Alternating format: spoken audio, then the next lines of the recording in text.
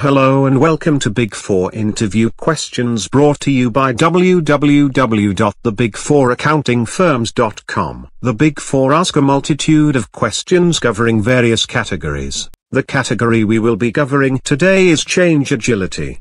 These are questions that you might be asked that help the Big Four understand your ability to face change. Okay, let's get to our first interview. Hello and welcome to Big Four.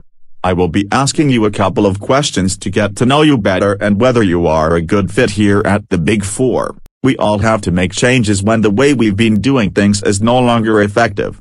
Tell me about a time when you've had to try a new approach to a task or project. As you see in that question, the partner is trying to find out how the candidate can face change. If you are an experienced candidate, make sure to have a scenario ready. If you are a campus hire, then you should probably use an example of a project you worked on at school. Let's see how this candidate handles the question. In my current job, we used Excel for a lot of tasks, but this led to many manual errors, so I suggested that we move to automated software. We later moved to the software and everyone's job became easier. Great response there by the candidate. He had his example ready to go.